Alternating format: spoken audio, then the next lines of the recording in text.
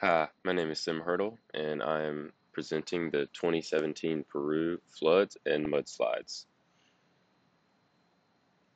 So, to start everything off, I'd just like to ask a question. What happens when a country with a weak infrastructure gets 10 times the amount of rain it normally does in a short time span? And to answer this, I'd like to just show a few pictures. Here, we have what used to be a functional railroad, and on the right side of this picture, we have the rushing water and very muddy water that has been sent down by these floods. And towards the middle top of this picture, you can see where this water was so powerful that it completely eroded the land that was under this railroad and holding it up. So now it is completely unusable. For the next picture, we also have some more erosion to where you would assume that there was a road somewhere in this area, but it was completely eroded off by this powerful water and to the point where this bus fell off the side of this hill. And next, we have a picture of an 18-wheeler that is stuck in what looks to be at least a foot and a half of solid mud.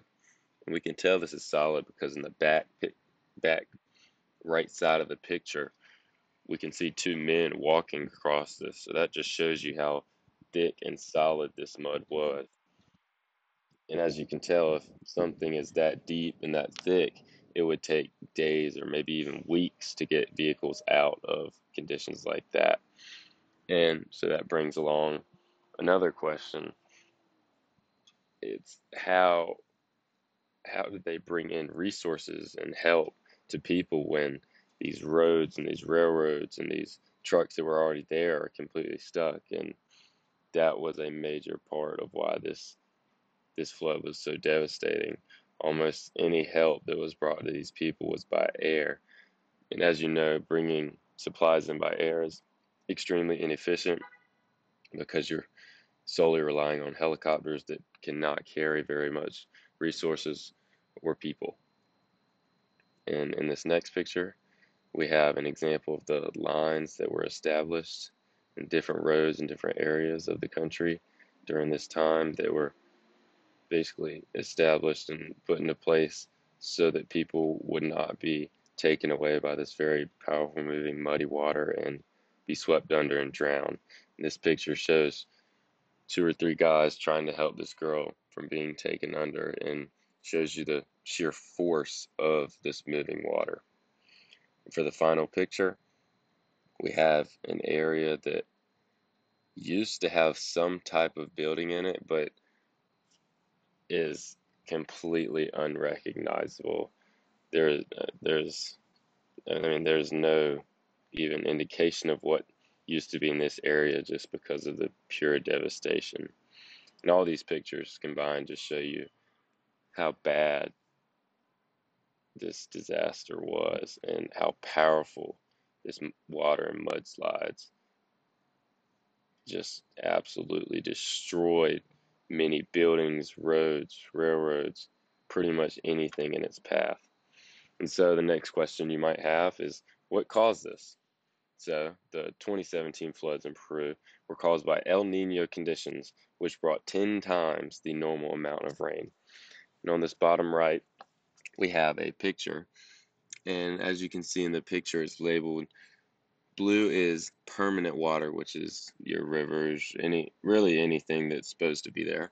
And then in red, you have flooded areas. And as you can see, the red is much more visible and much more thicker in these areas.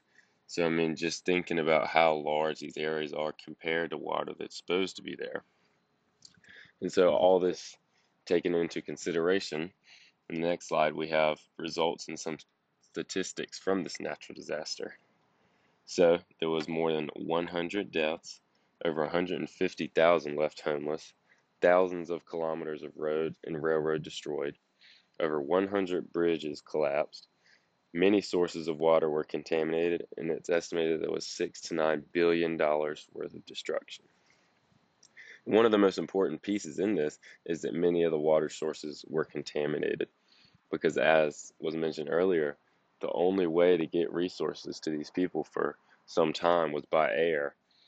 So many of these areas just were left without good, clean drinking water, which made this disaster that much more devastating.